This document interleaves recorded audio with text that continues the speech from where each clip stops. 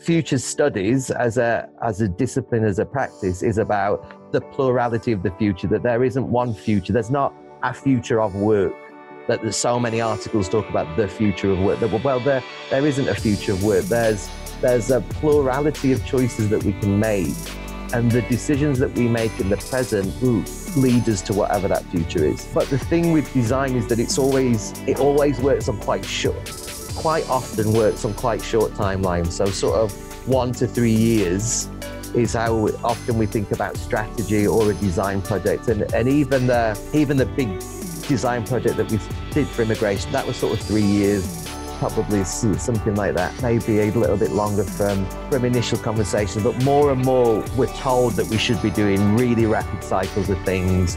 We're doing things in sprints, we're testing things with people, we're just doing, but we don't really look at the consequences of what we might be doing. So it's really about, yes, design can be this really good thing, but let's think about the future more broadly. Let's think about our impact and what we want to create, what are aspirational things that we want to do. Let's question those things and have some critical thought about those things, and let's be really purposeful in terms of creating positivity within what we're trying to do. But let's also acknowledge the plurality of these things as well. Let's acknowledge that what is good to me is awful to someone else.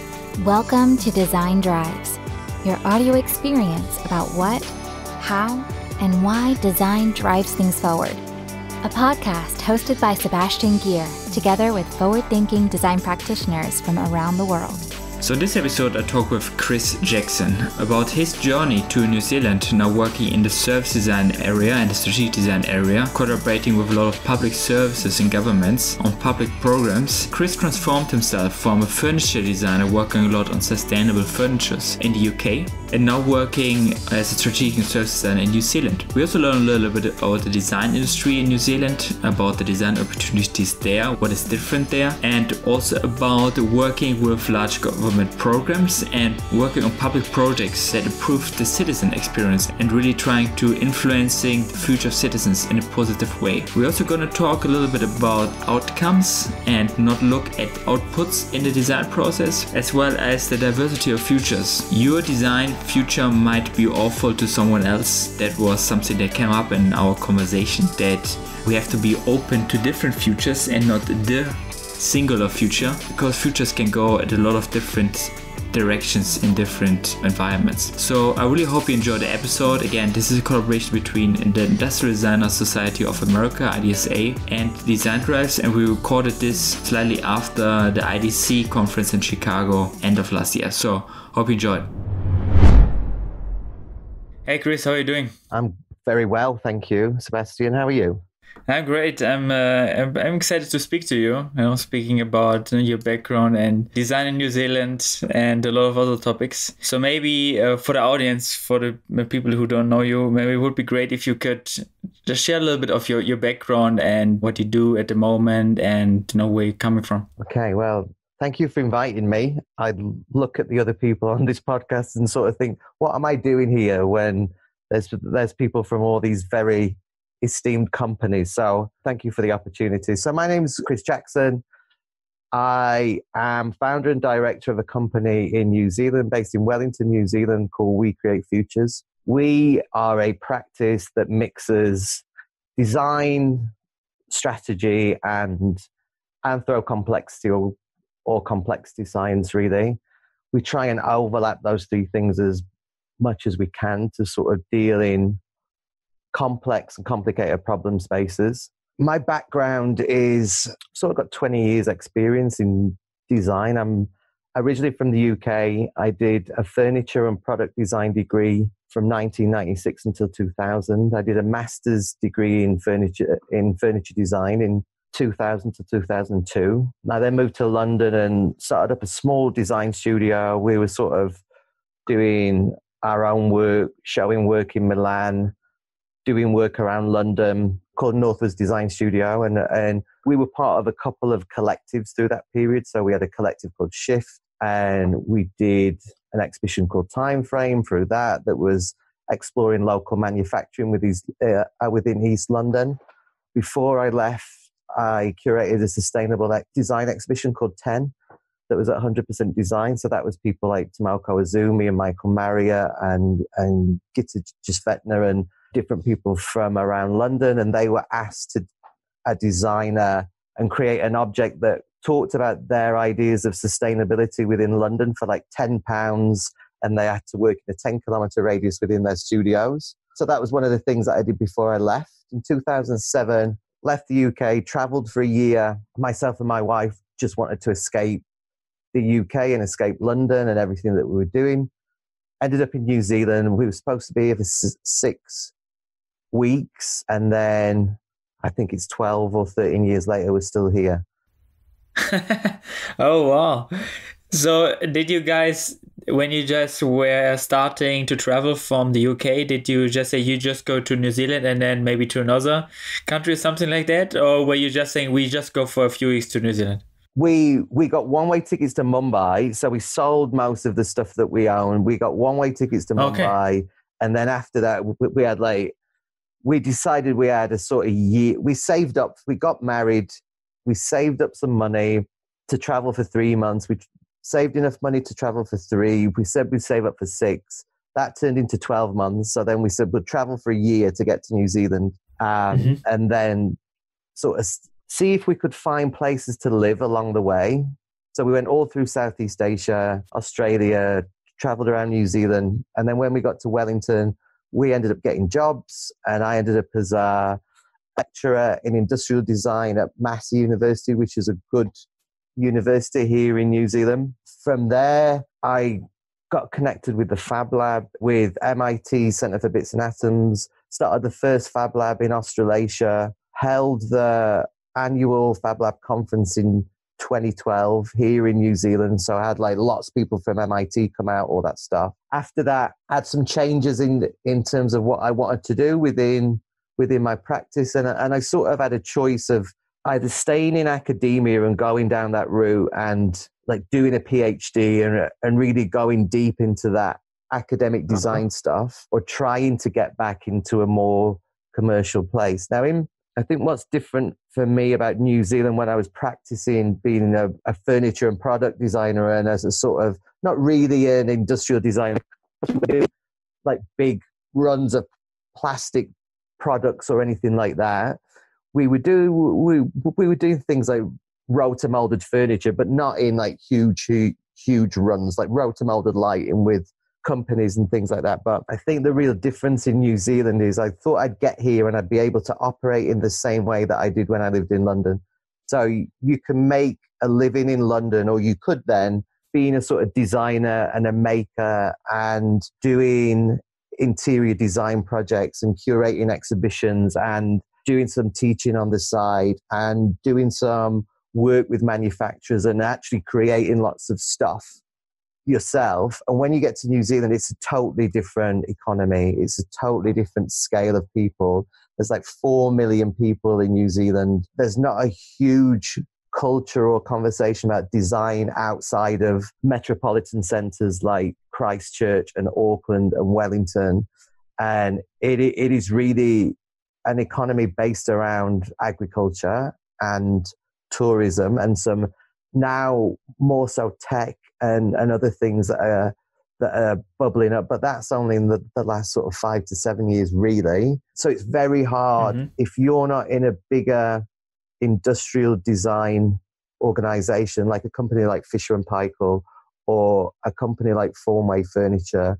It's really hard to be an independent designer and have a lifestyle or a practice that you could have within the UK. So what was changing at that time, though, was that human-centered design practices in government particularly and in the public sector were being taken up much, much more. And they were looking for people who had experiences in design and taking that into government. So when I left academia, in New Zealand, you're saying? In New Zealand, right?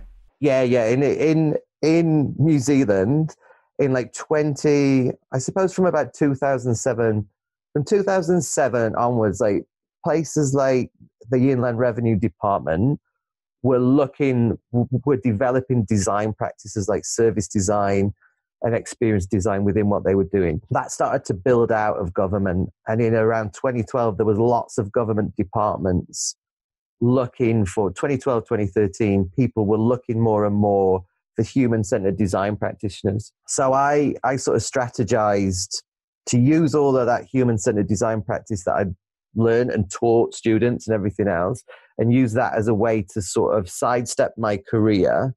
A lot of my work's always been quite strategic. So I can remember doing like a service design project in 2005 when people weren't really calling it service design then. It was just like people weren't really sure what these things were called necessarily. So I'd always done quite strategic things, and curating exhibitions like 10, it was strategic to talk about sustainability in sort of 2005, 2006, and look at sustainability and go, there's all this talk about sustainable design, but who's doing really practical stuff that's not super theoretical or not really academic? Who are doing really practical things that other designers could see and sort of be inspired by that? And what does that mean from a strategic point of view? So I left academia and went and worked in the Ministry of Justice for it ended up being 10 months. I was there for a few months. The Christchurch earthquake had happened. They were rebuilding Christchurch basically, and the Ministry of Justice was looking how it redeveloped the sort of they called it the Justice Centre, and it was sort of police and corrections and the Ministry of Justice, all the courts there, all in one sort of precinct together, and how they all interacted and worked together from like a service design and a service perspective. So we ended up being part of our service design team was seconded to an innovation team to work on that project for a while. That project didn't go so well for us necessarily, and I started speaking to some design agencies saying, would you employ someone like me to come and do service design, customer experience? I ended up going to work for an agency called DNA, who were a really good customer experience agency. I was there for 4 years, did all sorts of really good work, like all sorts of work through government, did some private sector stuff. So where I am in Wellington is the seat of Parliament. So it's the capital. It's not the biggest city. So Auckland's the biggest city. That's more commercial in terms of how it is as a city. Wellington is more sort of public sector focused because Parliament's here, and there's MPs, lots of government is here. So lots of agencies within Wellington work with government departments, basically doing user experience, human-centered design, service design, customer experience type work. So that's what we were doing. I was service innovation director at DNA for 4 years. And through that time, I was always looking at how can we develop. I've always thought, designers are always, especially in design education, designers are always told that they can save the world. Like they're always getting told, design's the most important thing. Design can save the world. It can do all this stuff. And I sort of think it's true to a point, but I also think designers get sold this thing about what they're capable of that is not necessarily true.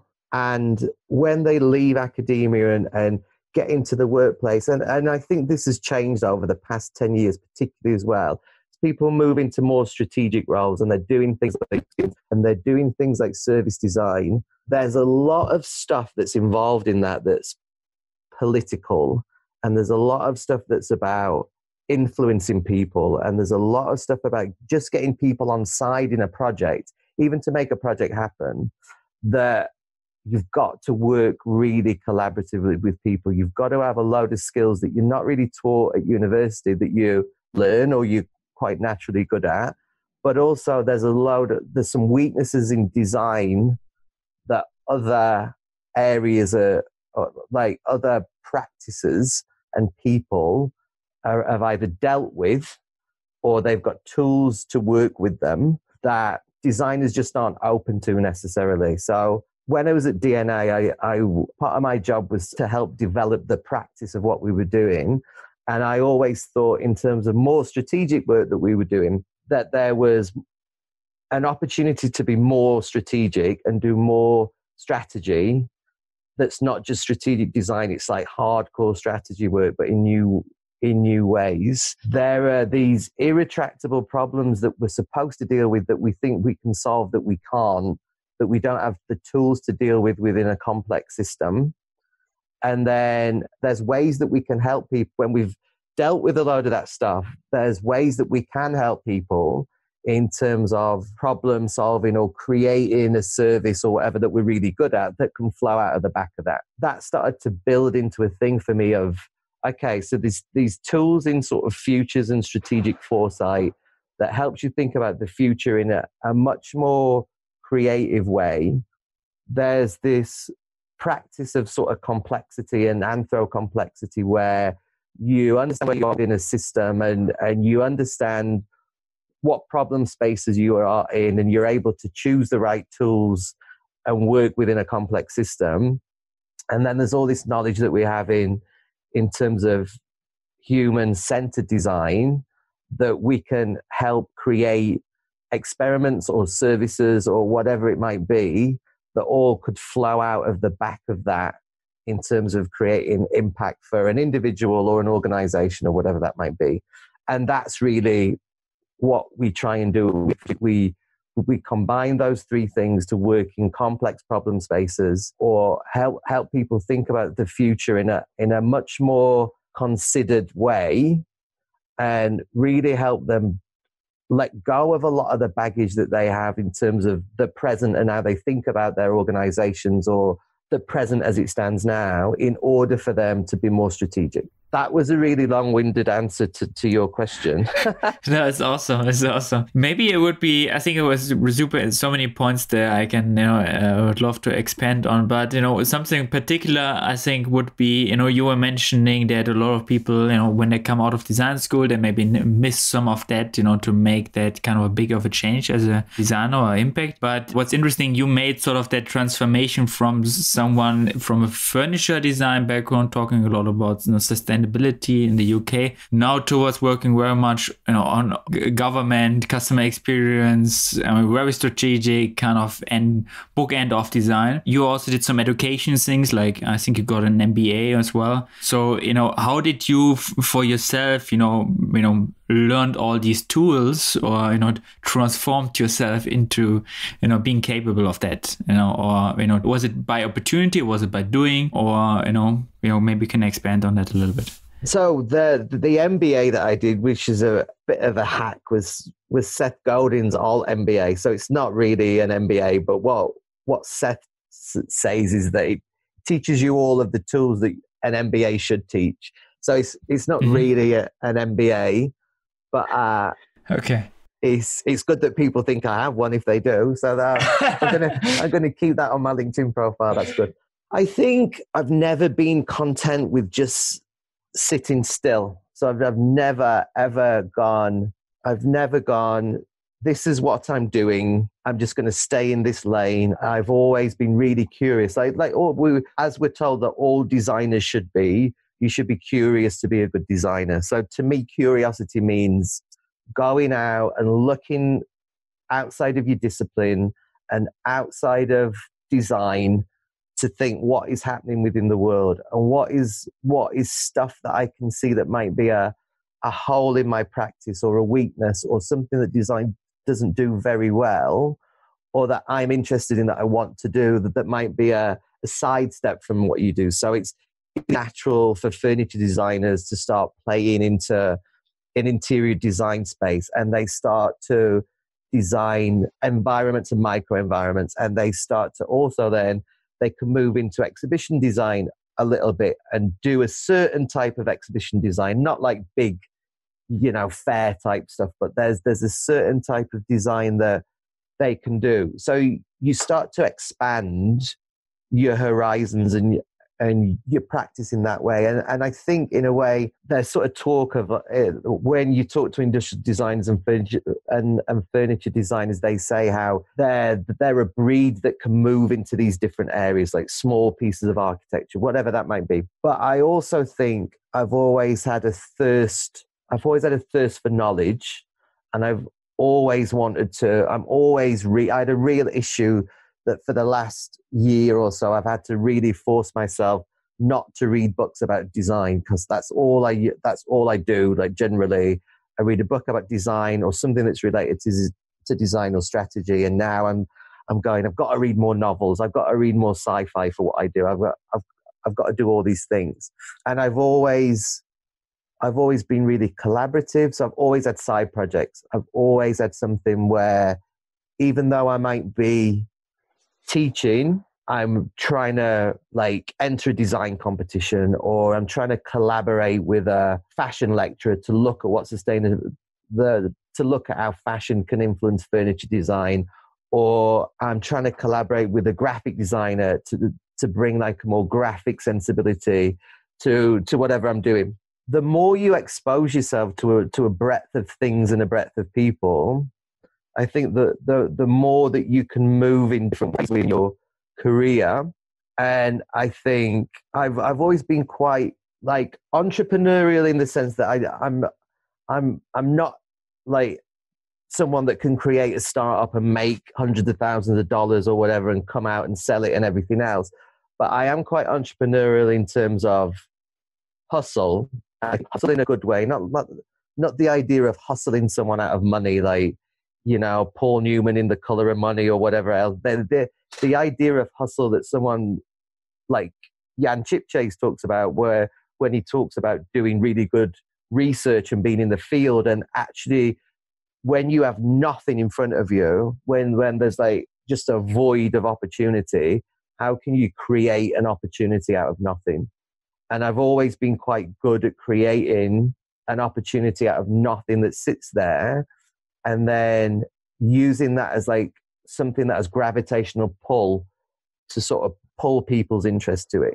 And that can be quite a draining thing to do. Like you have to give that time, and you have to be doing work outside your normal work hours and doing all these things that maybe aren't as, you know, as demanded of people now as they used to be. You used to be expected, especially in the UK, to work long hours and do all these things. There's more of a reaction against that stuff now, and rightly so. Like having a good balance of things that you enjoy is really good. But I also think when you're a designer, that design is a lifestyle. Like it's not, you don't get into design to do it as a 9-to-5 job. You don't like be an accountant and go, right, I'm going to go to work, I'm going to clock into work, I'm going to do my work for 7 or 8 hours and it's finished and I'm done. It's like design's a lifestyle. You live it all the time. Like you think about it all the time, whether it's like the clothes that you're buying, how the car door opens that you get in your Uber or your Zoomy or your taxi, however you're traveling. When you're in a city, what architecture looks like, you never switch off. And just being inspired by that and like just being a designer and having that curiosity and being open enough to go, actually design is not the be all and end all of everything. There's all this other stuff out there. How can it make design better? I think that's what has enabled me or sort of been the catalyst for me to be able to move into different spaces. Mm-hmm. Super interesting. Can you maybe talk a little bit more about what you do exactly on the government side? I was actually not aware that it's such a big thing in New Zealand. Obviously, this conversation about design and government is picking up, using the service design approach, picking up in the UK quite a lot, actually. But I wasn't aware it's such a big deal in New Zealand. So maybe you can expand on that a little bit, like how you use design in that specific domain. Like I said, there have been people doing strategic design in New Zealand government for coming up to sort of 13 years now. And it might not have originally been called that, but that's what they were doing. Yeah. And out of that has built a bigger movement. So even in like 2013, 2014, we were running gov jams in government to help build capability in terms of service design capability. So a few design agencies, and I was in the Ministry of Justice at that time, 2013, and we sort of banded together to run like a service design jam during the week for people who were interested from different departments to come and build some skills. So in almost every government department in New Zealand, there'll be a service design team probably.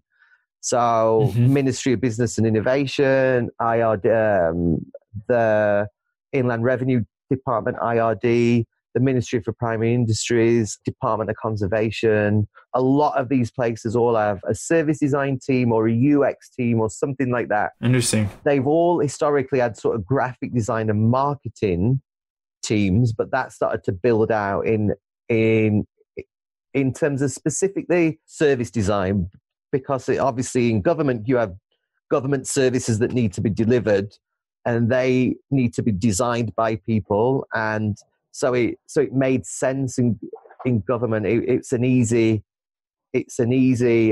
not a conceptual leap to go, okay, we deliver services, people need to design them, let's make them more human-centered. I think, like you said, so 2005, when like Project Red was happening in the Design Council in the UK, that was when people were really starting to talk about more the design of services and the design of experiences, and that stuff out of the Design Council turned into sort of Double Diamond and all that stuff that then built out. When I got to the Ministry of Justice, GDS had just been stood up. So Government Digital Services in the UK had either they'd just been stood up or they were going for about 6 months.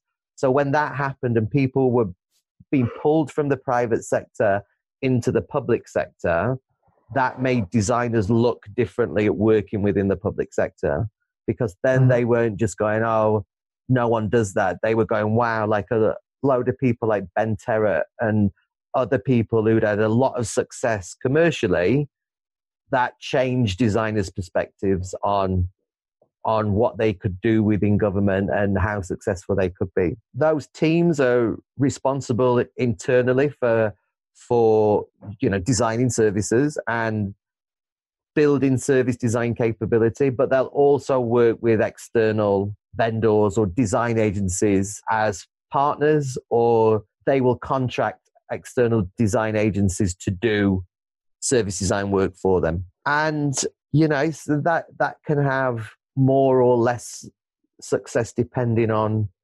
circumstance. I think when I talk, when I said earlier about there's a political nature of doing sort of service design and these other things within either a private company or a public company, that's a small p political, and it's a big p political also. There's the politicization of making things work within your organization. And then obviously within government, there's the politicization of, is this part of a bigger government agenda, or is it part of a project that's really going to get some traction because it's really prioritized and really important? And I think within any government organization, just to deliver a successful design project is a massive achievement, because you've got so much other stuff that you're dealing with that's quite different to being just like client side in an organization that can get stuff done, even though that can be challenging as well, or being a design agency and just being sort of left alone to deliver things sometimes. I think just delivering within government is just a massive achievement. And there's some really good work that happens within New Zealand. I really think that we do really good service design work within the public sector, and there's lots of evidence for this.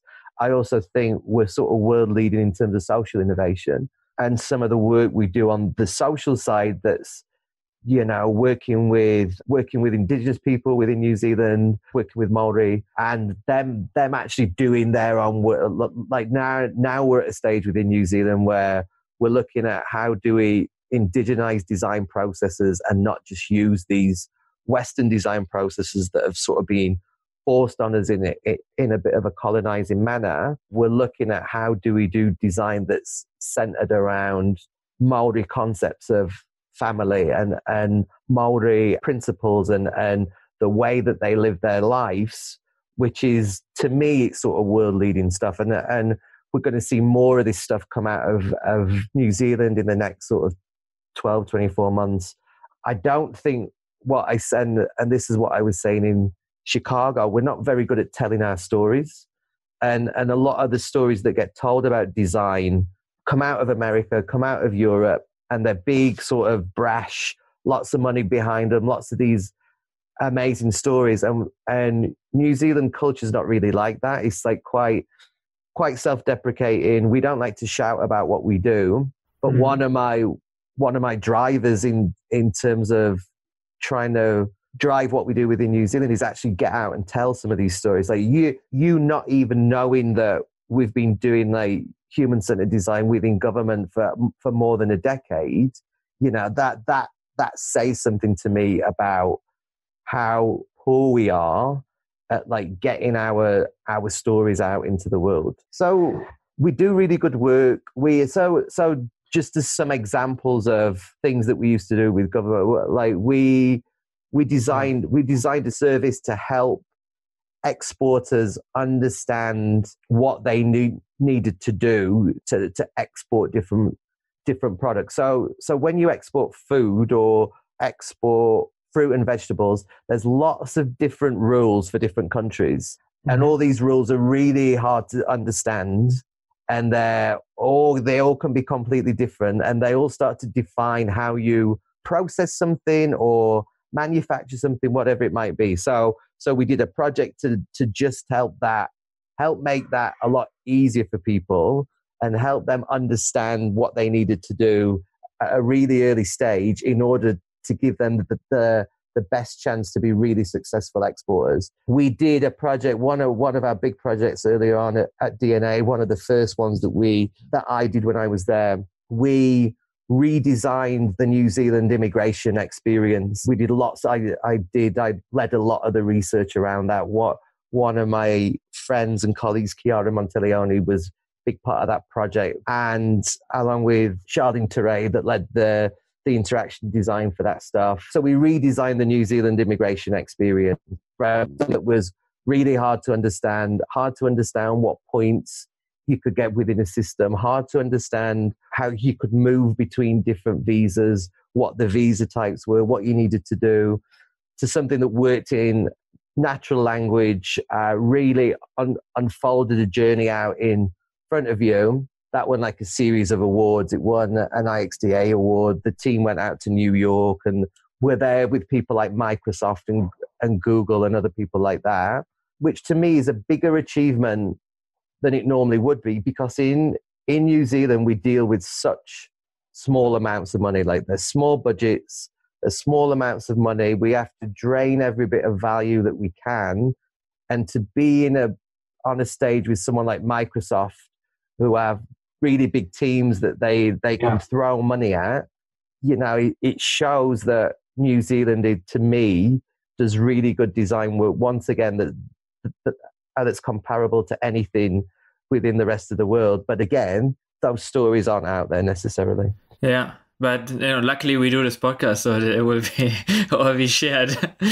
I'm wondering a little bit, I think it's interesting, like I was actually about to ask you about some of the examples, and I think you were expanding on them a little bit. So I think this was great. I think also when it comes to innovation, that space, I think, and data is also something that's always important. I mean, I guess if you look to, if you map it all out, if you look at this, all the journey of citizens going, for example, to the embassy or to some other institute, you map all that out. You try to make reduce friction at certain areas. At some areas maybe friction is important, but like very often I think, and especially if you're thinking about maybe digitalizing some of that process, I assume that also plays a role. You also face that issue with data sometimes, or like where do data get transferred in order to enable this, because this is obviously an enabler to remove friction out of the process. And maybe we can talk a little bit about some of your learnings there when it comes to reinventing some of the processes in terms of government services. I think a lot of the data that I deal with in terms of my own work is a lot of qualitative research data. And I can talk to that a little bit in a minute. But just to give the example of the New Zealand immigration project, Charlene, who was our experience director when I was at DNA, interaction designer, her whole thing, like she had a big buzz around data models. And by creating really good data models, you could create journeys and like natural language experiences for people within digital that was quite different to doing traditional information architecture and laying things out in a different way. So through a lot of the bigger projects, because these are like bigger projects now, you can't redesign data models or like hook things up through APIs or whatever it might be on like smaller amounts of money. You've got to spend time doing that work and working with multiple people and finding all the data and where it sits and how it's captured and all this stuff. But in the bigger projects that we were doing at DNA, a lot of the magic happened, or a lot of the hard work happened in the back end within the data model, and then all of the front end development and front end interaction relied on that the redesign of the data model in order to be able to take information from disparate parts of it. Could be like different websites that it used to be over, but being able to pull it together in a way that hid a lot of complexity from the user in order to present it in a really simple way for them to be able to move on through choices and be able to fulfill their goals in terms of what they needed to do within that journey. So yeah, I think in a digital context, working in a really modern way on like bigger projects where you're dealing with lots of data, that's really essential. In terms of the work that we're particularly interested in now, it's more about how we think about strategy and how we think about complexity. It's more about stories. So it's about stories and people and capturing narratives. And it's not always like stories in terms of a big research project, but it might be capturing micro narratives from people which turn into data points that are completely different from what we were talking about. But they start to present a picture of a situation that you can start to go, okay, so from the stories that people tell, this is how they see their world. This is what's really positive about their world, and this is the negative stuff. And how can we start to dampen and reduce the negative stories? And how can we get them to tell more positive stories? And through telling these more positive stories, you start to create vectors of change that work within organizations organically in order to move them in different directions. So I think there's really diverse ways that you can talk about data. And I think we can sort of get stuck on these ideas of big data and having all this data means we can make real decisions, which doesn't always mean that. And how can we use data in really contextually specific ways that help us achieve goals that we're trying to do within our projects? Mm-hmm. No, I think it's very interesting what you point out is that, can actually have a lot of impact. It doesn't need to be always the innovation on the back end and when it comes to the data that, removes friction in terms of the service experience, but it can be also a lot of other things, looking at the stories and, doubling down on things that maybe already are positive, right? And, celebrating that experience more. And, so I think this is super interesting. And, how is it when you do that kind of process when it comes to getting user feedback? Do you have you just standing in front of the embassy and grabbing the people, like how? But I think these services are used so much, right, in a very public way as well. I guess you have quite a lot of access to users then, right? It just depends. It just depends on the project and the context, and sometimes I'm not doing so much government work now as what I used to do. I'm working more in the private sector, but doesn't really matter from private to public. The way that you think about a research question and the way that you understand the audience that you need to speak to, and then being able to reach that audience in a way that gives you really good data out of the back end. Those approaches and principles are always the same, whether you're able to access data to recruit people to speak to, or you need to go through a recruitment firm in order to disintermediate yourself from that process. But also sometimes I think you're so constrained within a project that making the project happen however you can. So that might be a bit of guerrilla recruitment or rolling recruitment on a project, or finding people through social media, whatever else it is, as long as you do it in a really good ethical framework, then you've got to work within the constraints. And sometimes when we were working for government organizations that might be, I can't remember the name, but they might be not the legislator, but they sort of police that sector, or they look at what's going on within the sector. Then they would give you a list of people and say, these are the people that you need to speak to, and they have to speak to you, which is,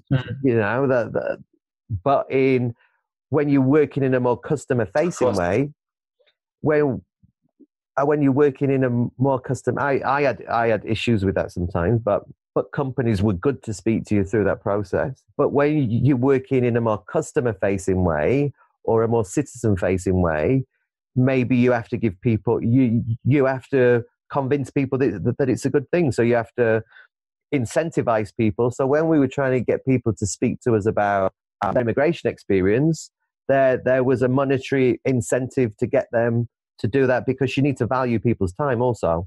But like, people are giving you an hour or an hour 15, an hour and a half of their time.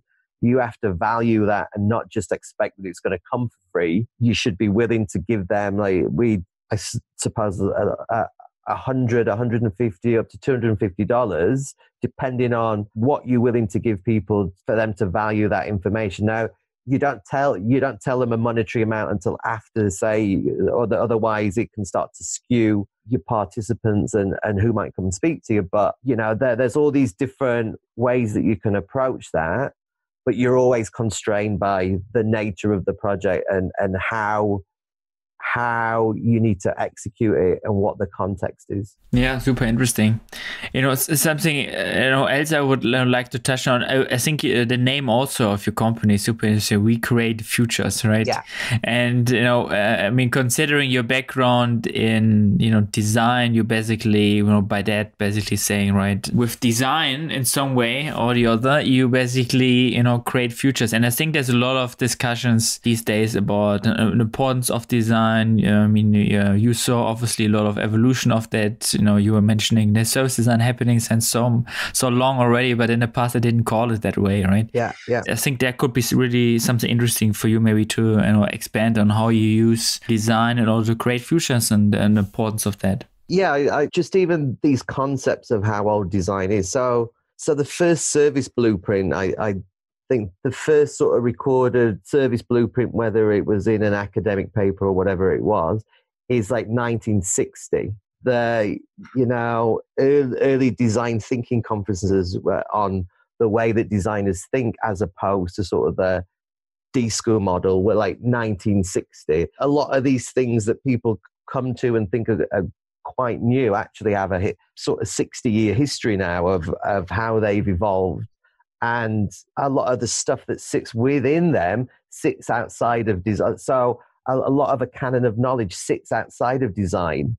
So I think sometimes you ask service designers to define what a service is, and they can't even do it, because they've come into these pathways of these names, and without having a real look at what the canon of the history of the discipline is and where it comes from in terms of service innovation or customer service or business or whatever it is. And they just think they can take a human-centered design practice and then lay it over anything without understanding like some of the core tenets or, like product service systems, whatever these things are. There's not enough deep thinking about some of these stuff. But going back, so that to me just I suppose the reason that I say that is designers can do better in terms of understanding some of the context that suddenly design is about experiences, or design is now services, or design is all these things that we tack onto it. But like you say, design is inherently about creating the future.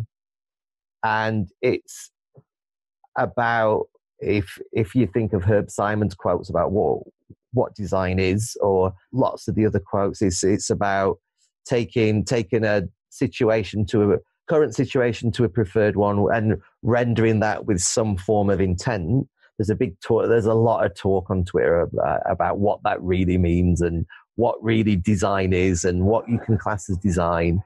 But it's inherently about having a vision of something that doesn't exist and then taking steps in order to create that vision. Now, I think part of the challenge of that is, and it's something that I've been trying to explore on sort of Twitter in the last 24 hours, is that design really came out of this idea that we just, especially out of the Second World War as well, how we understand it, we just needed to create stuff and make stuff and get the economy going and everything else. And we've never really considered the consequences of all this stuff until relatively recently. And now we're having big conversations around ethics within design and all of this stuff where everything was good for a while. And then, Silicon Valley was great. We were doing all this user-centered stuff, making people's lives better, creating these apps and all this stuff. And now we're realizing that all that stuff's sort of being used against people, and it's being used to manipulate people and take advantage. And we're now we're doing some real soul searching about what design really is. So We Create Futures as a name, where it took some time. After you think of a name, it seems quite simple, but it really was about how we work with clients and about who's responsible for the work that we do. And it's not I create futures or create futures. It's about we. So we work together to do something. We don't only think about or theorize about what the future might be. We put actionable steps into what we do in order for stuff to be made. And futures as a plurality, not about the future. So futures studies as a discipline, as a practice, is about the plurality of the future, that there isn't one future. There's not a future of work, that there's so many articles talk about the future of work. Well, there isn't a future of work. There's a plurality of choices that we can make, and the decisions that we make in the present lead us to whatever that future is. But the thing with design is that it always works on quite often works on quite short timelines. So sort of 1 to 3 years is how often we think about strategy or a design project. And even the big design project that we did for immigration, that was sort of 3 years, probably something like that, maybe a little bit longer from initial conversations. But more and more we're told that we should be doing really rapid cycles of things. We're doing things in sprints, we're testing things with people, we're just doing, but we don't really look at the consequences of what we might be doing. So it's really about, yes, design can be this really good thing, but let's think about the future more broadly. Let's think about our impact and what we want to create, what are aspirational things that we want to do. Let's question those things and have some critical thought about those things. And let's be really purposeful in terms of creating positivity within what we're trying to do. But let's also acknowledge the plurality of these things as well. Let's acknowledge that what is good to me is awful to someone else. Like some of these dystopian, some of these white middle class dystopian futures that people put out into the world, it's like that they are someone else's lived reality within the world at the moment. They're a minority, or they're a working class person in America, or they're an indigenous person somewhere in the world. That's their lived experience. So let's really think deeply about these different futures and their consequences and the unintended consequences of what we might do. And let's be ready to deal with some of those unintended consequences rather than going, that's not our problem. We didn't really think of that. That's someone else's responsibility. We need to have much more integrity about what we create and how that impacts the world. Mm-hmm. Yeah, that's really great. I really love your points and how you frame it, and so many aspects around that. Especially, I think the aspect around we and the plurality. It's not just one answer, but multiple answers. And one more question to that would be, where do you see it all going? Maybe it can be specifically to New Zealand in terms of how design is evolved there, but also more of in a global context. What are some of the things you see for design coming, and maybe some of the challenges? I think it really depends on what your perspective and outlook is within the world at the current moment. You could be a designer going, climate change is not a problem. I think it's all just man-made, and I don't believe any of this stuff. I think it's a left-wing conspiracy. I'm just going to keep pumping out design work and making objects and doing all this stuff, and I can't really do anything about it. And then you can be on the other end of that spectrum going, wow, we've got real problems and we're ignoring a lot of the stuff that's happening within the world. And how are we really going to make change? And maybe I could catalyze that change. Maybe I could be a part of that. I think we're in a space where it's really uncertain. Yeah. So lots of people talk about this idea of we live in a VUCA world, VUCA. So it's volatile, it's uncertain, it's complex, and it's ambiguous. And I think more than ever, we live in that environment. So we talked about data earlier on. We've never had so much data or never had so much information as we have now. And yet we're more confused than ever. Mm-hmm. Like we don't know. We don't know what's happening. We have all these different points of view. If you have a point of view or you have an argument, you can quite easily find a counterpoint of view and a counter argument to that. And we just don't know. So it's just the idea of having so much data, it doesn't make you any wiser or any more able to make good decisions, because there's all this other complexity that happens. There's all these human relationships, and there's people that pay other people money, and there's lobbying on behalf of different organizations, and there's people's beliefs, and people change their mind and all this stuff. And it's really hard to think about how designers place themselves within that world and within an organization and within their jobs. And it's easy for people to say, well, you're a designer, you shouldn't do this, you shouldn't make those things or work for that organization, or you should tell your bosses to do these things. And we do see examples of that now. We do see in firms like Amazon, where internally they've put pressure on the organization to go, you need to stand up around climate change, you need to do these things.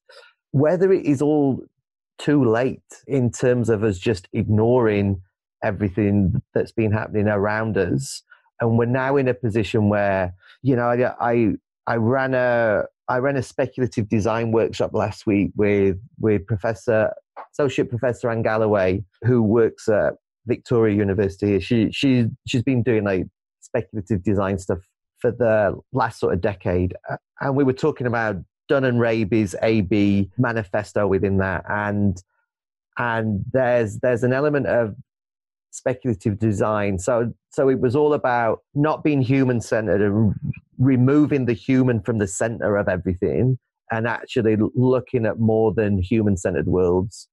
And we were talking about, well, human centered design is about changing the world to fit us, and then speculation and speculative design, critical design is all about changing us to fit the world.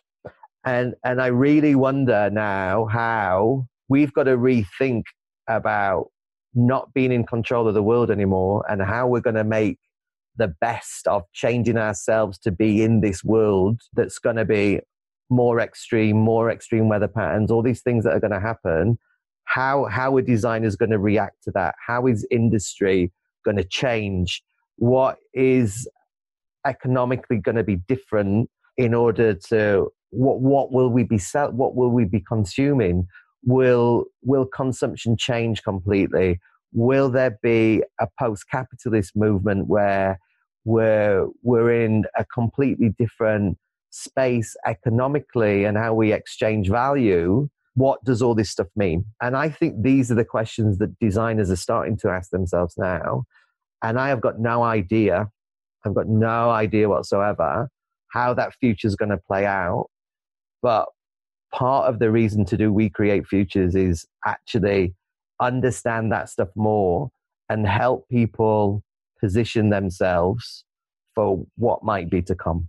Yeah, there's so much in there, especially I think what you were saying about the counter movement sort of from human-centered design, like how we maybe have to make the human fit more into the system rather than fitting everything for the human, right? I mean, behavior design sort of falls into this category as well, and how you can use speculative design, like you were saying. I mean, I think it was interesting. We both met at IDC. We didn't made it there to record the podcast, but now we finally did it and catch up a few weeks afterwards, so it's a little bit delayed, but maybe reflecting on IDC and your conference there, and you gave a talk there, and you maybe had the chance to see also some talks, maybe some of the things looking backwards you really liked about the conference, or just maybe some things you were learning on the way, or it would be something you took from the conference would be interesting. Yeah. So for me, a conference is all about people. Like, it's all about the people that you meet there, the conversations that you have after a talk. And talks can be great. And there were some really good talks there, and some really sort of different styles of ways to do things. And that always make you think, oh, could I present like that? Could I be a different presenter? The way that I present is very sort of off the cuff. And I think about my talk and I run through it, but then it's a very relaxed way that I present, and I hope that sort of people have a bit of fun through that process. But then your talk was like so slick, and it had all these animations, and I was like, wow, that's like just a different way to engage people. And then Michael's talk was super cool, and there was Shannon's talk that was sort of about design, but not really, and all about her personal journey. And it's just really, it's always refreshing to see and look at different people's personalities and the ways that they do things, and then go, oh well, I probably couldn't do that, but I could use some of that, or I could do this, or like trying to sort of pick things that you really liked, or a way that someone did something out of their talk, or sort of brought the audience into the talk. So I always think that that's super cool. But like I said, going back to my point, to me, it's all about people. And just for me to go, even though I started We Create Futures as a business a few months before it really started as a business, this is our 1 year anniversary, really. So the project that I talked about at IDC was really personal to me. It was the first strategic foresight project that we really did. It was really modest. It was only small, but to get to go there and talk about that on that stage was a real honor for me to do. And I hope that I sort of made the most out of that opportunity. But also I know as well, I've had enough experiences talking at different places and keynotes and whatever, that the most interesting stuff is always speaking to other people. It's always like meeting other speakers and chatting to them afterwards, or it's the podcast that comes out of the back, or it's at the after party where you get to talk to someone about what they said and go into something in a quite deep way. That was really exciting for me. But it's also the journey, like the literal journey of going from New Zealand and having the whole journey experience, and then meeting people and being in different places and making contacts with people and building relationships, and then traveling onwards and traveling back. For me, is just a real privilege. And as well as all the good design stuff that comes out of there, that stuff is a real privilege. What interested me, I suppose, was the tide of some of the talks talking about more inclusivity within design, more representation of women, more inclusion of people of color, women of color, indigenous peoples from our perspective, as well as those quite industrial design related things that are about, like visual brand or how I made this thing or the history of a company, which is all really good stuff. But I think the nature of the conversation in lots of design verticals or sort of disciplines now is starting to get much more introspective about how can we be more responsible about what we do, how can we be more inclusive about how we do things, and how can we recognize that the way we do things isn't just necessarily the best way to do it. Mm-hmm. Yeah, super interesting. Yeah, also, also for me, it was a really great experience in sharing some of your points you were telling. Like, it's always super interesting to look at the different speaker styles, but then obviously also, I think, the conference is all about people and the connections you make. And yeah, I think we slowly have to wrap it up. Thank you so much for sharing all that. Especially, I think it was great learning so much about New Zealand and the design industry there, and the impact that's coming from design there in terms of government. Certainly some things I learned. And yeah, thank you so much for sharing all that and for your time. Thanks, Sebastian. That was the episode. If you want to give us feedback on the podcast, have something to contribute to the next episode, or just want to get in touch, feel free to connect with us either on Facebook, Twitter, Instagram messages, or simply via the designdrives.org website. We love to hear from you.